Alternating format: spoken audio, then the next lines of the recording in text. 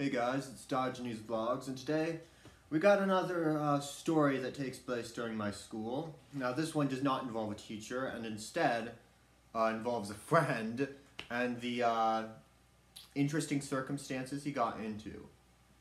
So without further ado, I think we're just going to get into this. Now, for the sake of this video, I want to respect the privacy of my friend, so we're just going to call him Constantine.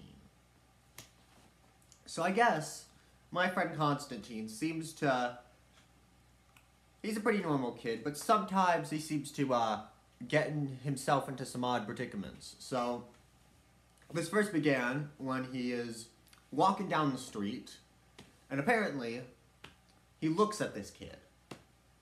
Now, you'd think that just looking at a kid wouldn't really do anything. But I guess this kid, who we're just gonna call Jim, was not having it. He was pissed off by this man staring at him. And so he decides to enact his revenge. He first just starts by just telling Constantine that he smells. That's basically it. He just harasses him over his smell. You know, he tries to get him to buy deodorant. You know, he even tries to buy deodorant for Constantine. Alright? And this continues to happen, and it steadily begins to build up and up and up.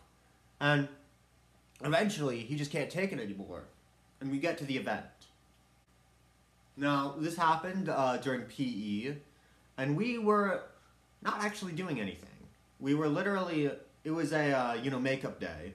So we were just kind of walking down the track, and we were on one part of the track, you know, how it's an oval.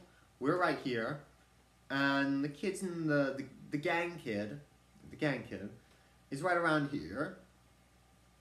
And so, I guess we decide that this aggression against Constantine will not stand. So we, eventually, for some reason, we just come over and meet him. We kind of don't want to, but it just happens and we mash together, alright? Upon this argument, it actually starts out kind of normal, you know? Initially, it seems as if Constantine and the gang are actually they're gonna be doing fine, you know?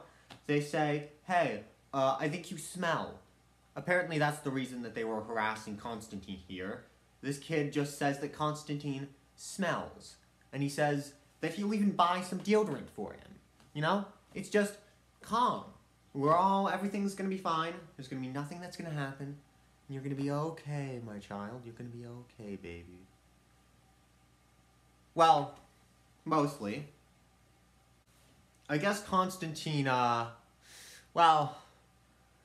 guess he wasn't having it that day. I guess maybe he isn't the best at diplomacy, because he just decides to say, in response to him smelling, well, sweating a lot is a sign of high testosterone, so, and, after, I guess, boosting his testosterone, this gang kid, decides, against Constantine here, that, well, shit, he's not gonna have it, so he just comes at Constantine.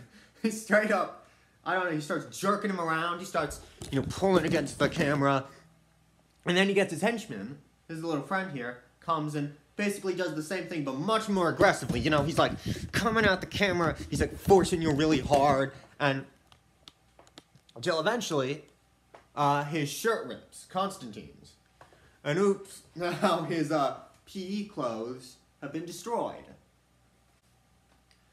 Now, prior to the, conflict with the gang, Constantine here did not want to fight.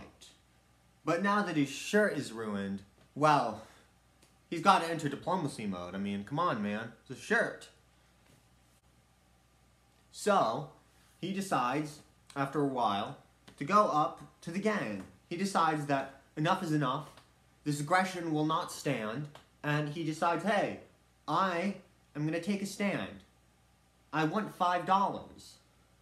And that's what he said to the kid in the gang. He said, hey, my shirt is destroyed, give me $5. And he starts doing this, and suddenly everybody's like surrounding him. There's like, me and my friend, we're like in a friend group. We're all kind of just standing there to the side in confusion. There's like 20 people recording him. Everybody's there. And he starts asking, he's like, hey man, I want my shirt back. Can I have my shirt back? Come on. And the kid in the gang, he's not having it. He's like, hey, you smell. You need to wear some goddamn deodorant. Huh? Wear some deodorant, man. Wear some deodorant, man. And, it just continues. But there's a good ending because, well, he doesn't get his $5 back. He doesn't get it. But there's a good ending, alright? Because luckily, although he did not win the war, luckily he won the war of diplomacy because, luckily for him, everyone supports him. So, everybody comes around and they they offer to give him $5 and suddenly everything's alright again. Constantine here, he's not doing too bad. He's, maybe his shirt's still a little ripped up, but, now he's doing great. So anyways, that's my little story. It may be a little short. I hope you enjoyed it. I guess this teaches a lesson that, I guess don't confront gangs. Or maybe do, because people will support you, but the moral of the story is you may or may not want to confront a gang if they wrong you. Anyways, this is the end of the video. I just want to give a quick thank you to everybody because that video on the on Phil the Pothead, that thing's doing really well. I think as of talking, it's got like 450 views, and that's the most I've gained in such a short period of time. So I want to thank everyone for watching this. Everyone's blessing me in the comments. Everyone's saying how great it is. And you know what? There's even been some people who've been asking for more Phil stuff. So don't worry, because I have plenty more stories that get even more interesting than what Phil has done in the first video. So if you enjoyed that, you can tell me if you've fought a gang or if you have any pothead teachers. And you know what? I'm dodging these vlogs, and peace, man.